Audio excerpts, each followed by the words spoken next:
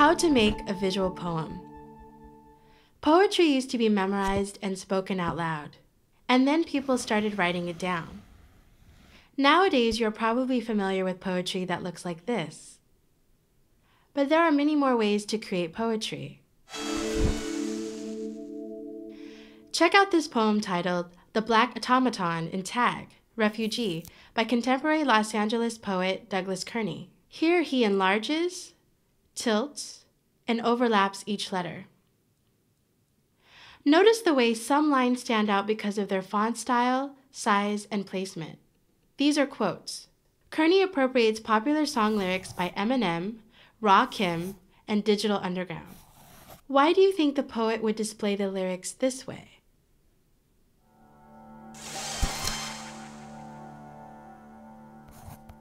Take something you wrote recently. It could be a note or a text message. Break up the text somehow. You could rewrite it,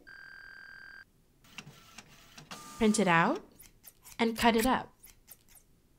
Put the words back together to create a poem. How can you alter the words to emphasize important parts of the poem?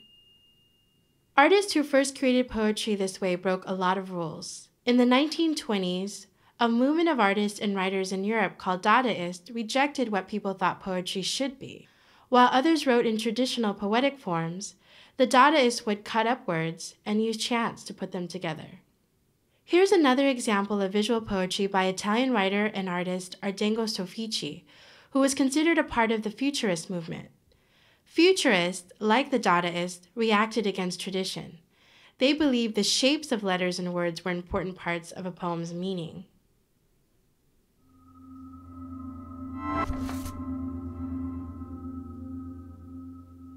This is part of a series by contemporary artist Carrie Mae Weems, titled "From Here I Saw What Happened and I Cried."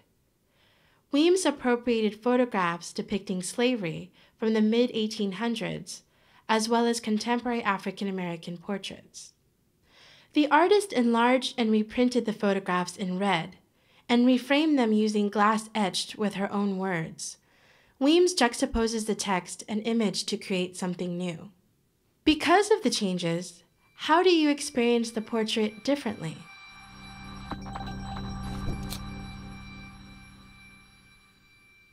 Take a photograph that's important to you and transform it. Next, juxtapose the image with your own words. Say something important about your photograph. What do we not know about it? Another photographer who plays with juxtaposition is Kansuke Yamamoto. Yamamoto was a poet and artist, and he referred to his dreamlike photographs as visual poetry. Yamamoto didn't have the luxury of a computer to alter his images. Instead, he manipulated negatives in a photography darkroom. He also used collage techniques to create unexpected juxtapositions. The title of this photograph comes from a poem called "I Wish I Were Thinking in the Body of a Horse" by a writer named Hideo Oguma. So not only did Yamamoto consider his work visual poetry, but he also referenced poets and poetry in his titles. Why do you think Yamamoto referred to his photographs as visual poetry? What makes this work a visual poem?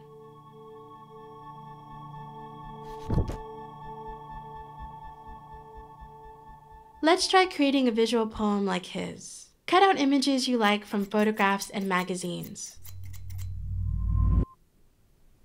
Or use digital pictures that you've taken. Combine pictures in a way that you would never see in real life.